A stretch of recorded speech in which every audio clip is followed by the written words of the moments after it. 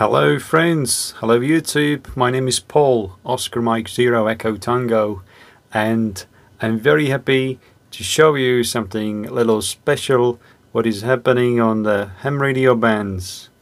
And today when I was working a few stations and DXing on 20 meters, I met something different when I used to see, and it was this Callsign in the Waterfall.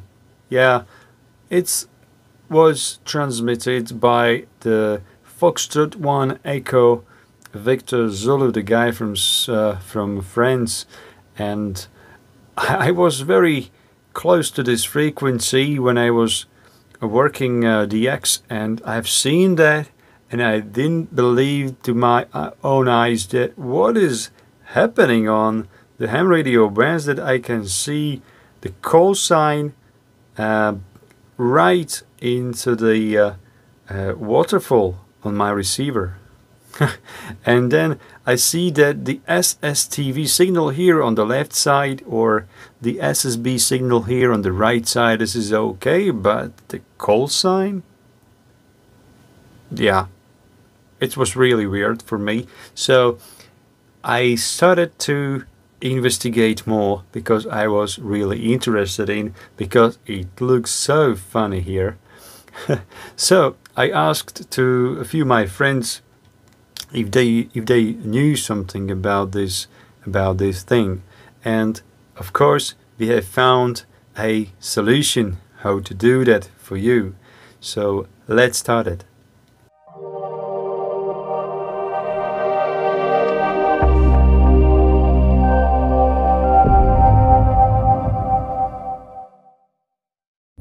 So welcome back, and let's see how to make the or how to put your Callsign on the waterfall.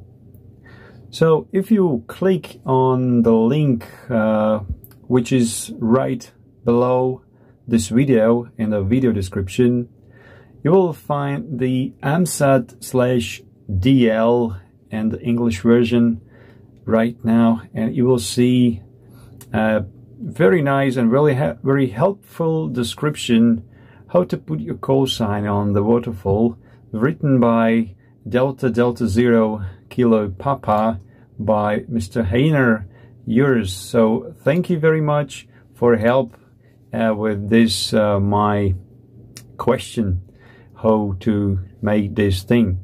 So if you click on this link here, this is the www.skytopia.com software Sonic Photo, you will find this website with very interesting software which you can download here from this side. So if you download the software, which name is Sonic Photo, in this case version 1.3, it's the demo version, but it's really okay for this what we need to do. So after download and install the software, you will see something like this. Okay, so here you can see this software, and here you can see the settings what you should to have to set. Of course, on the website, on the original website where Delta Delta Zero Kilo Papa has written, Mr. Heiner has written also the settings. He put the screenshot here, and his settings are here. I will put my screenshot because I found that a few settings should be a little better to do another way.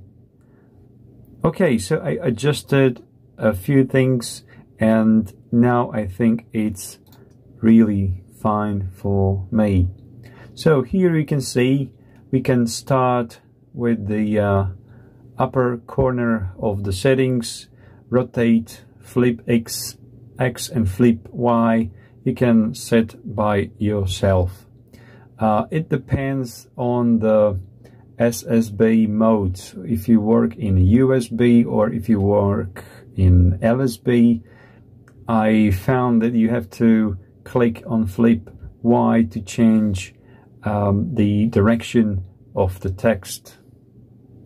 You can find that if you work LSB, you have to click here on this box. The others are blank, and down in the lower portion of the settings you will see the volume 0.4, which is somewhere in the middle, and you have to get a clear audio signal, not distorted audio signal out from this software. So the fade in, fade out are on 0, stereo on 0, quality waves is maximum 400, which is a maximum value allowed for the demo version of the software, and sound time on 10. This is also the maximum duration of the sound of the demo version, and the lowest frequency and the highest frequency I've set on 300 and the maximum on 2000. You can use also 2000 and 400. It depends on the wide or on the width of your transmitting signal. I recommend to use 300 to 2000, which is okay. Brightness 0.75, tone on 0. Here you can see on the right side 0.4 is the feeder, and also here 0.4. Harmonics are set on 0, step on 1, and H-tone on 0.04. These are all main settings what you have to set here on this in this program. The next step is to make a picture with the words which you want to transmit. So you can transmit also some picture, not just words. How to do that? So we need to open a Paint program in Windows. I'm sure that you know this program. It's just the classic painting, and now then in this program we have to click on this rectangular shape of the object. We can draw this object here, but we have to choose the black color of the object. So this will be the background. Then we have to choose the words button, and we have to choose the white color, and we will writing with the white characters into the black box. So let's say I will write Oscar Mike 0 Echo Tango. If you like to, oh man, okay, if you like to put the picture, you can put here the picture, but the picture have to be only white lines, and these white lines have to be seen on this black background. Alright, so now we have to save this picture, so go to File and Save. Of course this is in my language, so I saved, or maybe I will save to click on to Save As and save this file into JPEG picture. Let's say Oscar Mike 0 Echo Tango and the JPEG. Yeah, there exists one, so I have to rewrite. So now you can put down this thing, open the original file, Oscar Mike 0 Echo Tango. I have it here on the desktop. I can open this file in my picture editor. I'm using the XNView Classic, as you can see here on the corner, and this is very useful program. I use this program very often for the other things like photo editing. And then we have to cut this, only these words out from the picture. Okay, this picture we have to save, so it's save, rewrite. Okay, it's saved, and we can put this window down, and we are back on the beginning. Okay, so now we can open again the program Sonic Photo. All settings were done, and now the final thing is to load the picture which we created a while ago. So load the picture, we can open, I have prepared many others, but we can go to desktop, open the Oscar Mike 0 Echo Tango. Okay, you can see that the flip Y is set and these words are upside down. This is okay. Alright, everything is okay. Now we have to push the save project. If you push the save project, this project will be saved into your local storage, and you can use these settings to the future in the next days. So when the project is saved, now we have to do two important things, and we have to connect the computer with my transceiver, and we have to set my computer to be able to send the sound from this program to USB cable into my transceiver. And we have to open the sound devices manager, like here. This is in my language, of course. So we can see the input devices. No, this is the output devices, and we can see the speakers. This is the local speaker, and this is the USB cable speaker, or speaker-like. My transceiver ICOM 7610 has integrated sound card, and it's working through the USB cable. So I have to select the USB cable, and I set as default.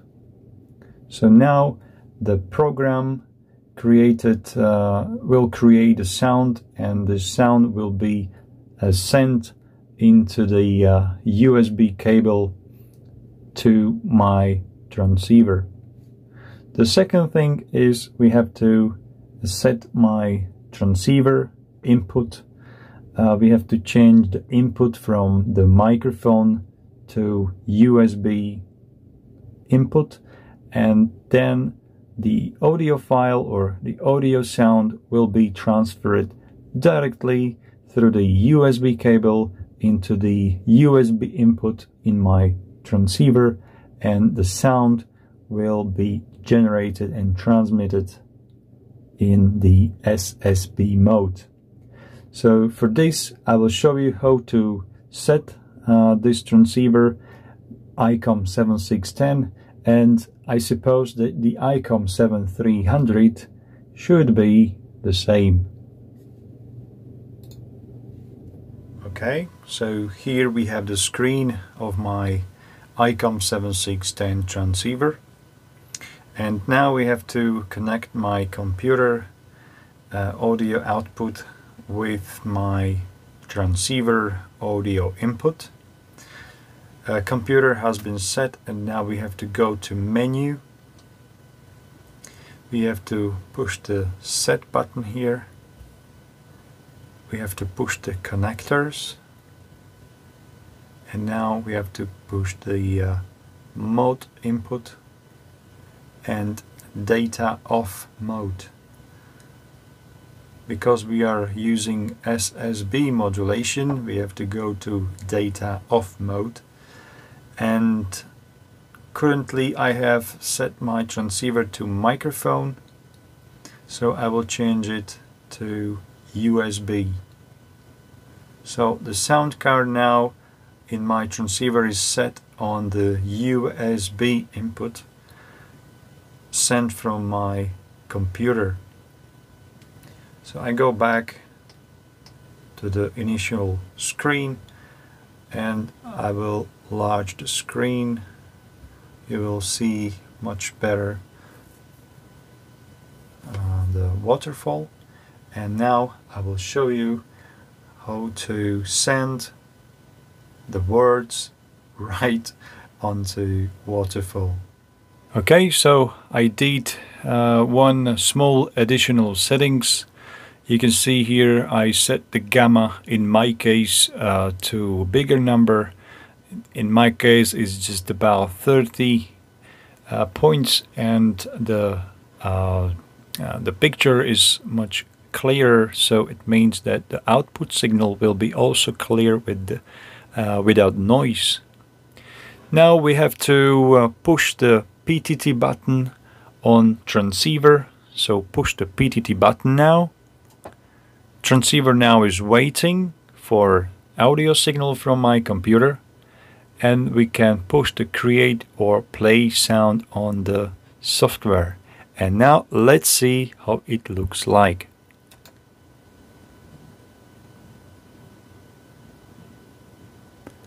Beautiful. And again. Haha, that's really nice.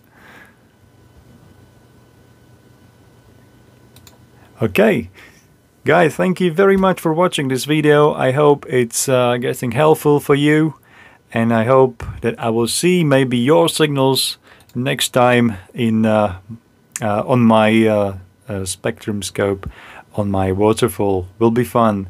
Thank you guys for watching.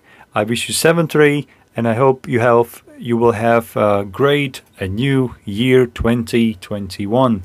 So if you like my videos, please don't forget to subscribe to my channel or give me the thumbs up, and I hope to see you in the next one. 7-3, bye bye.